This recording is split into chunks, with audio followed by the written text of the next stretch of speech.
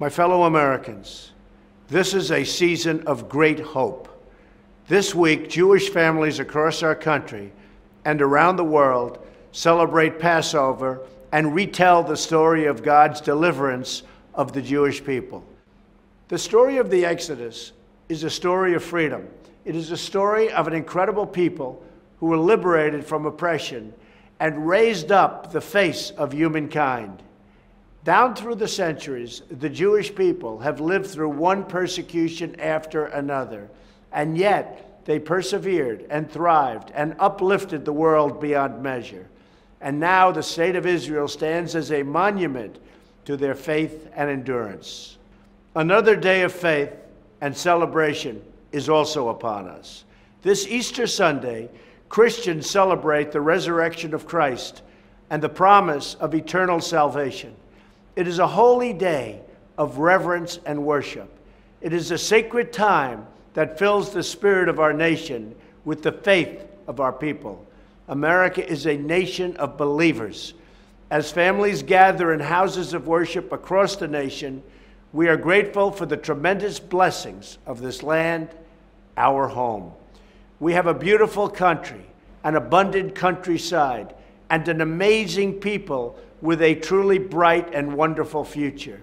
From the beginning, America has been a place that has cherished the freedom of worship.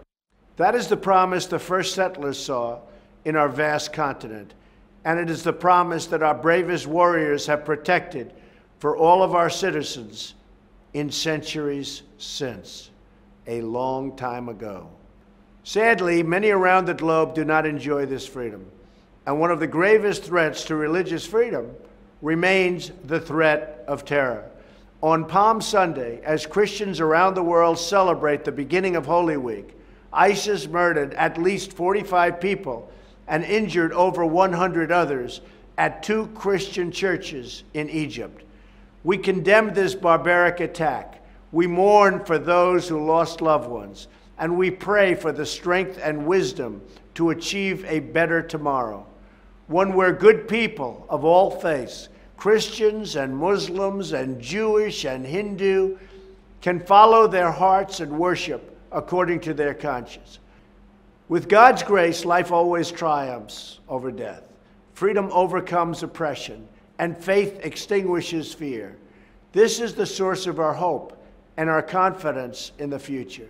I also want to give a special message to those struggling Americans who have felt for too long the bitter taste of hardship. I want you to know this White House is fighting for you. We are fighting for every American who has been left behind.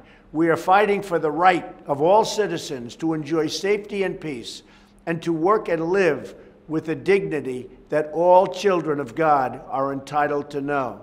As long as we have faith in each other and trust in God, we will succeed.